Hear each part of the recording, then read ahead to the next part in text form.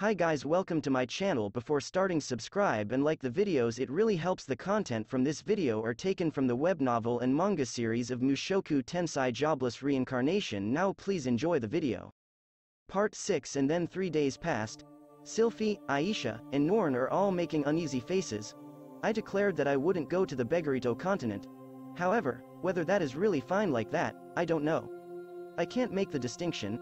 I may have declared it, but I'm still hesitating. There aren't all that many people I can consult with. One among them, Elinalise, said this. I guess so. It's probably better for you to remain here. You. From those words, I understood Elinalise's real intention. Elinalise-san, could it be that you plan to go? Rudeus. Sylphy is my grandchild. Please allow me to pitch in and help for the sake of my grandchildren. It seems that letters seeking assistance arrived at her place as well. However, she says she will go, even though there are those who will be left behind. What do you plan to do about escorting Princess Ariel? If it's while she's inside of the school, then there's almost no danger. Almost to the point that the need for an escort is stupid. No matter how low the danger is, it's for when the time comes to it, isn't it? No, the one who thinks about that is Ariel. Elinalise is escorting out of goodwill. There's no reason to restrain her. What are you going to do about Cliff? I'll separate from him. He might end up resenting me, but it can't be helped. Why don't you explain it to him? If you say it, I'm sure he'll understand. Elinalise quietly laughed. It wasn't her usual bewitching smile. It was a lonely smile. Cliff is a pure child. He has talent as well and faces forward. He has the potential of becoming Pope in the future. The love he feels towards me, it's a moment of getting lost in his feelings during his younger years. Leaving it as such a case, it's for the best. Putting it that way is pitiful for Cliff. The doctrine of the Milist Church is for them to love only a single partner. If Elinalise disappears, Cliff's faith might be shaken. That guy is a man of heart, but if he were to lose his faith, I don't know what will happen to him. Also, and Elinalise said it in the end, the one who said for you to remain here is me. Please, at least let me do something like cover for you. Therefore, you'll leave things to me and it would be fine for you to wait at ease. At the time when we return, please show me my energetic great-grandchild, okay? Those words which I was told were used to close this matter. It seems Elinalise's feelings are something that will stand firm. Part 7. I consulted with Zenoba as well. Even after he heard that, his expression didn't change a bit. Is that so? If it's Shisho, then I'm sure you'll quickly resolve it and be able to return. He said that completely indifferently. Since I'll be waiting here as I continue with the research, I'll be wishing for a quick return. I thought you would say not to go or else that you would be coming along. Previously, the time when we separated at Chiron, he was clinging to me in tears. This time as well, I might have been wishing for something like that. However, Zenoba's words were the opposite. If Shisho desires a companion, then I won't turn it down, but, since I'm unfamiliar with journeying, I might slow you down. Besides. With a glance, Zenoba looked at Julie. It's not like I can bring her along on a long journey. Julie is still young. There's also the option of leaving her behind in the care of Ginger. If it comes down to that, the research will be delayed. If he leaves on a journey, he'll end up using his magic power down to the last drop, which is dangerous as well. Zenoba, I say, should I go? That is, something Shisho should decide. Something that I should decide. It sounded like words that were intended to push me away. Though I wanted to consult with him, and then Zenoba suddenly said it. However, Shisho, there is just one thing I will say. Even if the father isn't looking, a child will be born. If you're worried, then you should go, and during that time, I will take responsibility and watch over your wife. Zenoba's words had his actual feelings mixed into them. I see. I'm sure a king doesn't specifically oversee each of his wife and concubines' pregnancies himself after all. Of course, I always want to remain by Shisho's side though. I see, thank you Zenoba. Sylphy isn't alone.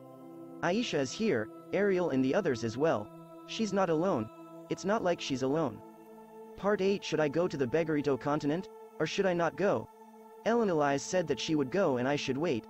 Zenoba said to leave things to him, go help and then return. I wonder what I should do. I guess I should go.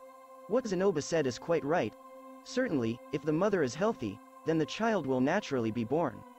Even if the father is or isn't there. No, there's no way that can be the case. I'm not a king or anything. It's already decided that it's better for the father to be there. Sylphy said not to mind it and go, but it's her first childbirth, she should be uneasy. In reality, she should want to cry and shout at me not to go. Moreover, I said many terrible things about how I desired a child from Sylphy. If I were to speak of how much I actually wanted one, even I don't know myself. But, Sylphy properly received that and gave it to me. After that, she's pregnant and now I'm leaving on a journey. Wouldn't that be a betrayal? However, until now I feel like I've been putting off things with Paul and the others, putting priority on myself, thinking of curing my ed and going to school. For this reason, this timing itself, shouldn't that be the reason I conduct myself and go to save my family? Wouldn't putting things off for the time when it came, balance it out? I don't know. I have a feeling I'll end up regretting it regardless of which I pick. Part 9. While I was worrying about it, it became the 4th day. The days where I couldn't sleep continued. Early morning, I couldn't get motivated to do my training and just passed time absent-mindedly in the entranceway. In this city, even summer is considerably cool. Especially in the early morning, when it's even a bit chilly. I was absent-mindedly watching the morning sunrise. Suddenly, I heard a voice from behind. After turning around, the entranceway was opened. The one standing there is Norn. She has the large bag I used during my adventurer days on her shoulder. Since the inside is completely packed, it's an appearance that gives the premonition of a long journey. However, because she's only 10 years old, it's almost like she's going on a picnic. I silently looked at her. Norn avoided my gaze awkwardly. It was the face one makes when they're found at the scene of a prank. Where are you going? Norn wasn't replying. I asked once more. Where are you going? Norn looked at me and then opened her mouth after deciding what to say. If Ni-san isn't going, then I thought I would go. I looked at her seriously for a second time. Going, to the Beggarito continent I wonder. I look at Norn once more. Norn is small. Far too small. She's still 10 years old. The luggage she's prepared, it doesn't seem like she's prepared all the necessary things she needs at all. It seems she has money, but I wonder if she knows how to use it. Does she know the routes? Does she have a means to avoid danger? After she leaves this city, wouldn't she be abducted soon after? Norn, it's impossible for you. But, even though, Ni-san, Otto-san and Oka-san are having a difficult time, Norn's eyes with tears piling up were aimed towards me. Why isn't Ni-san going to save them? Why? That is because my child is going to born. I have a family. Ni-san, even though you're very strong, even though you can make the journey. Why? I can go on the journey. I won't say as well as Elinalise, but I came along as an adventurer for 5 years as well. I have a considerable amount of know-how. If I were to look up, there's still a ways to go, but I should have a reasonable amount of skill. Even without Ruijerd, I should be able to conquer the magic continent. That's right. I can do it. It's not about thinking about the choice if I'm going or not going. Just like Norn, even if she wants to go, she can't, but that's not the case for me. I have the ability. I have the ability to make a round trip from here to the Beggarito continent. For this reason, Gisu sent a letter requesting assistance to me. Not to any other person, but me. Norn, I get it. Ni-san, there are other people who will help me look after Sylphy. However, there's no one else who can assist them but me. There's no one else other than me.